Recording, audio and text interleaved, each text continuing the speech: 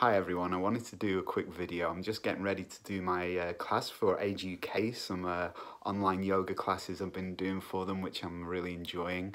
But I wanted to do a really quick post about, it seems apt for today, positive mental health.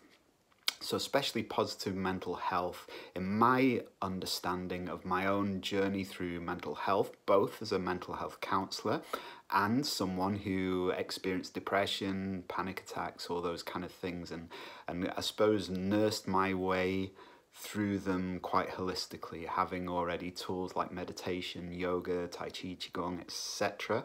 To hand.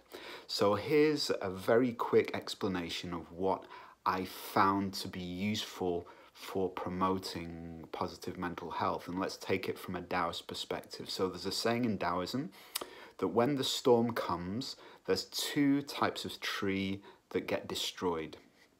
The first is a tree that doesn't have strong roots. So this is the principle of Yang. Now in relation to mental health, that means the importance of building physical, emotional and psychological resilience.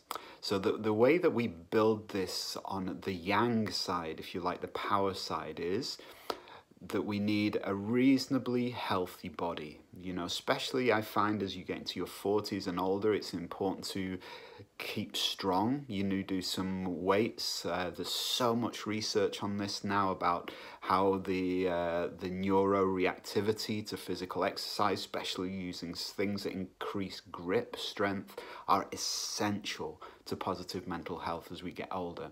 So doing things which create strength in the body. So obviously some light weights, some press-ups, something that keeps the body strong.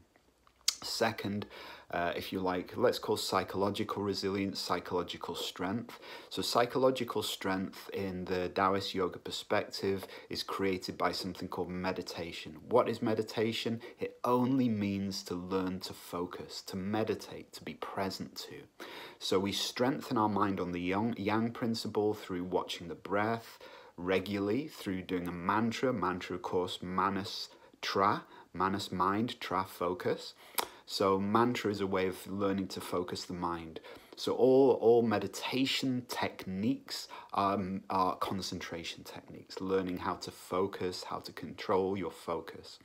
Third thing is, why am I talking about a third thing? I don't know why I'm talking about a third thing because I haven't done my meditation today.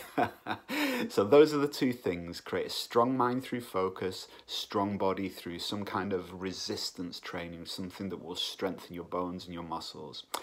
Second thing, so we've got, that's the Yang. So we have also the Yin principle. So if the Yang principle is we need strong roots when the storm comes so we don't get blown away through exercise and mental exercise, we also need the Yin principle, because it also said that the tree that is too hard and unyielding will get snapped and broken in that same storm.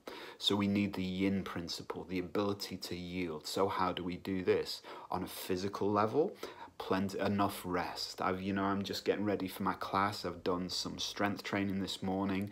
What I tuned into my body. What do I need? I need a 10-minute power nap. So just had a nice Yin power nap to be gentle again, to relax again. So this is useful for the mind, learning how to yield in the mind to become gentle, how to step back from the tension in the central nervous system, how to relax.